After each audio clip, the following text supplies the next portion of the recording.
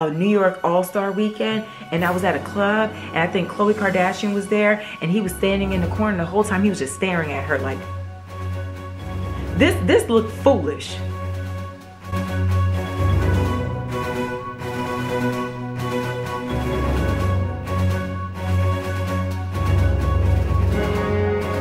What's up, cookies? Welcome back, and if you're new here, hello, nice to meet you. My name is Carolyn. This is my channel.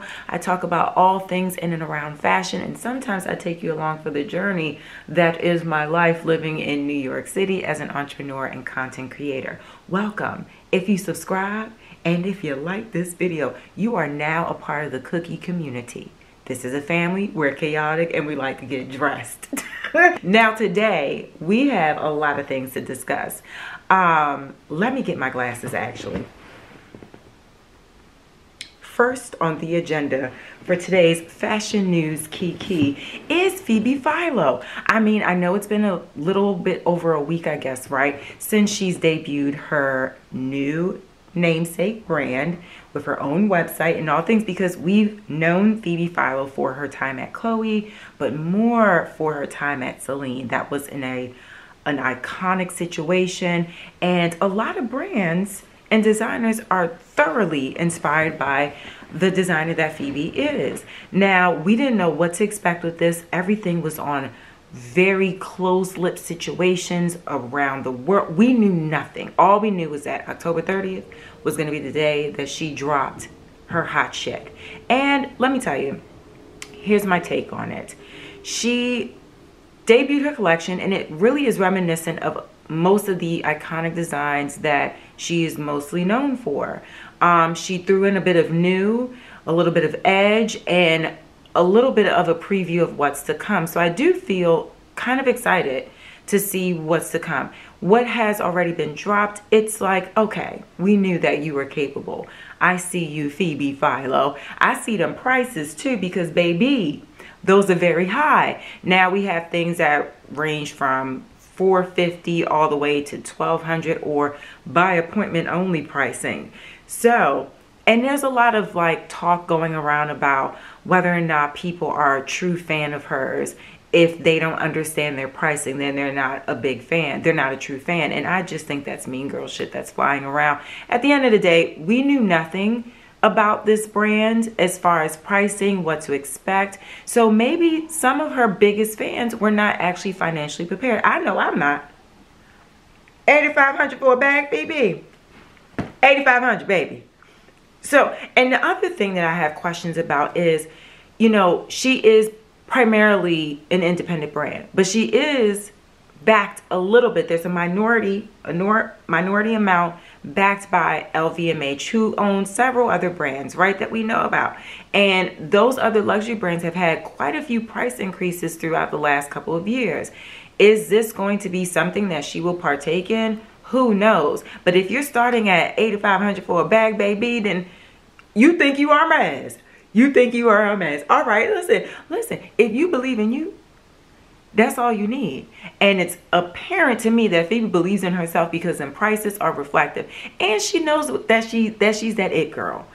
That is a fact. Now, am I wowed by all the designs that came out? No. But I would if they were at a certain price point, or if they showed up at Zara like design. I will definitely partake in those shenanigans, okay? But I want to see what's to come, what's going to happen with the other drops. I found that her imagery was, I always loved her imagery for Celine when she was designing for them, and now her own namesake. I truly love the aesthetics of the campaigns that she's done. I even think Brian Boy, an influencer, pointed out that when he zoomed into one of the frames of the models that she was wearing, you can see Phoebe holding an iPhone with one other person in the room taking photos. And these are the photos that are now the images that show up on the website. Not even on Instagram. They still have posted nothing on Instagram. So the only way that I actually found out, I had signed up for an email notification for when the brand was ready and their website was ready months ago when they first put it up. So I do suggest signing up for their subscription so you know when things are available, because those items sold within minutes, within hours, depending on the price. And I know for a fact there's a pair of shoes that I saw on one of those image those little boxes of images. There's a pair of shoes that I saw. And the shoes are more so in my price range than anything else. So I will be partaking in that accessory. Now, moving on. Let me just make sure I covered all the things about Phoebe. Either way, I'm excited to see what else is there. I don't like the mean girl shenanigans that people are talking about. Well, if you can't afford it, and you're not a real customer, you're not a real consumer of the Phoebe Philo, you're not a cult follower. First of all, it's a recession, girl. Shut the fuck up. Thirdly, I wasn't wowed, but I understand the foundation of the designs. Okay, moving on to the next topic. Now, I know a lot of y'all can't stand this family. But I have to say, this family gets to the bag, they get to the coin, they say we're gonna build this legacy, and we don't give a damn what you think about us. And sometimes I'm torn, okay? The Kardashians, Kim specifically, has recently debuted 2 different collaborations that are groundbreaking to me. Because first of all, so Kim had put out there in the world on the same day that Phoebe Philo debuted her collection. Funnily enough, October 30th, Skims is now the official underwear partner of the NBA, the WNBA, and the USAB. I don't even know what the USAB is, but it got something to do with basketball, huh? I think it got something to do with basketball. Now, the fact is, they're designing for maximum comfort, movement, and support. Skims underwear wins across the board. And I got to tell you, let me tell you something. I know a few of my cookies are not, they do not like that family and anything that they support. But I will tell you this, Skims, the product, the quality, the longevity of it, it's there.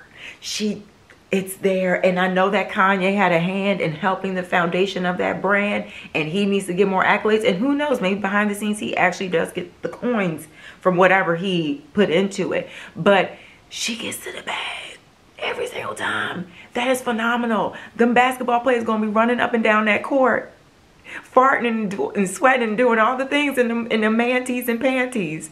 And Kim is the foundation of it all. Not only did she do a collaboration with NBA, well, WNBA and USAB, I gotta figure out what that is. She also has collaborated with Swarovski crystals. The Swarovski brand. I don't even know if I'm saying it right. I've always felt like I'm not saying Swarovski correctly, but I'm saying how I feel. Listen, so they collaborated, and their designs, honestly, for Swarovski, like jewelry, beautiful pieces. Her collaborating with the creative director of Swarovski, you can see that there's a great balance. Now, I wasn't really expecting a whole shebang with the Skims part of this collection. Skims is a basics brand, and they just crystallized the shit out of their basics. That's what it was. I bought a pair of leggings because I was attracted to just the leggings. I like the bodysuit. I like the long dress. I like the maxi skirt. I love the maxi skirt design because they actually added a zipper in the back so you can move around the country freely, right? But I think it hit all the marks for what it is. They have beautiful jewelry pieces, body pieces, chokers, all the things. It looks gorgeous. And even so, no shade, when they first put out the images that they were doing a collaboration, Kim doing the collaboration with Skims and Swarovski crystal, I thought it was Beyonce. I was like, B, is that you? The girls are always influenced by B. But either way, I think it was a smart collaboration. It looks good. It looks very tasteful, well balanced. Mostly everything is sold out and waitlisted. They did a good job. And it's also at Bergdorf Goodman. If you feel like you're in New York City and you didn't get your size online, check out the store. They might have it in stock there. And even a few days before they did the debut, I saw a metallic Skims and Swarovski crystal taxi run around about town. And they have like a pop-up over there. So I hope I can get to it before the end of the week because I'm nosy. I want to see, and I might actually buy the bodysuit if it's still available at the pop-up or at Bergdorf. I'm not gonna lie to you. I'm still thinking about that bodysuit. I'm a little upset that I let it sell out before I got my size because it was there when I was looking. I mean, I don't know why I didn't just do things. Now, the other thing, this is new to me. This is new to me, but it's not new. It happened, I think, in 2021. Diesel did a whole marketing campaign where they said, wear our clothes and bring them back and we'll give you a full refund. Have a full ride in our clothes, stank it up to be damned, and bring it up. Bring it back. We'll take it. We'll give you your money back. Do what you need to do. And the funny thing is that sales have increased and returns have decreased. So this is new to me because I actually saw an Instagram page, a fashion business Instagram page, bring this conversation up. And I'm like, I didn't know that shit. Now, I know I said that Diesel is very all over the place as far as their designs. They have something for everyone, and I think that's cool. But I also feel like some of their stuff is a little ridiculous, like that leather belt that is a skirt. Like they have it as a skirt, but it's a belt. Barely. I don't know actually what it is. It's body armor to protect the top of the vagina. I don't know. Either way, I'm not a big fan of the brand, but I was like, that's really interesting that they did a huge marketing campaign to support their customers buying and wearing their clothes and getting a full refund. And it actually doing reverse psychology on the consumer, because think about it. You get to wear the clothes and then you realize how good you look in them. People are giving you compliments left, right, front, and center. And then you're like, you know what? I was going to take this back, but I actually really like it because I've lived in it. They said, live in the clothes, girl. You're gonna realize that you actually love wearing our stuff. You're gonna love. You're not gonna want to bring it back, but we'll let you bring it back if you really want to. If you must, you know, you can. So, another thing, the CFDA has announced their winners for the awards that they give every year, child. They give a women's designer, men's designer, accessories designer, Google up and coming, all the things, right? And let me tell you something. I am very happy. I am very happy for Rachel Lee.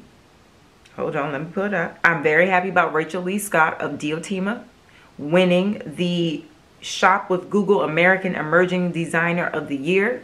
Thoroughly deserved. Love Rachel, sweetest soul. Sweetest soul. I met her during New York Fashion Week. She explained to me exactly how everything comes to fruition with her brand. Her mother even works for her and makes sure that the production that takes place in her hometown Jamaica is done without what is it, a kink, a stitch, a monkey wrench in the I don't know, you know what I'm talking about. She makes sure that the things go as planned and that people are paid and that the women artisans that they use in Jamaica are feeling great and inspired and they're thoroughly involved in the brand. And then she just, the quality of her product, the design that goes into it, the thought process that goes into it, the spirit that goes into it, she's well deserving of that. And there were several other people that were up on the nomination for that. Now,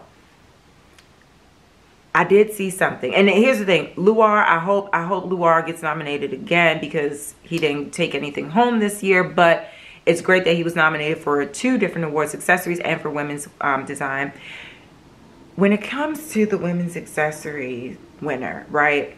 I don't know if Brandon Blackwood posted this out of shade or if he was really like trying to just be supportive, because the post went down. So yesterday morning when I had risen from my slumber, I happened to scroll on Instagram, as we all do, and really shouldn't, because why would we start our day with a digital platform that sometimes makes us feel slow? Anyway, I saw that he posted, congratulations to Mary Kay and Ashley Olsen for winning Women's Accessories Designer of the Year, the CFDA award.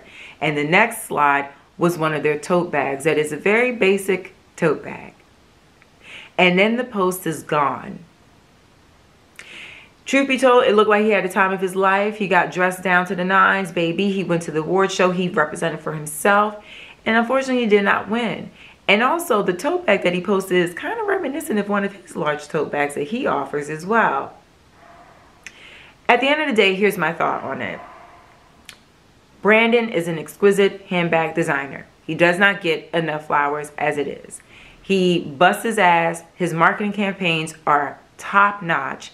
He does what needs to be done. Mary Kay and Ashley Olsen are very quiet luxury, basic, elevated, quality is there, and the money, the prices be pricing, baby, okay.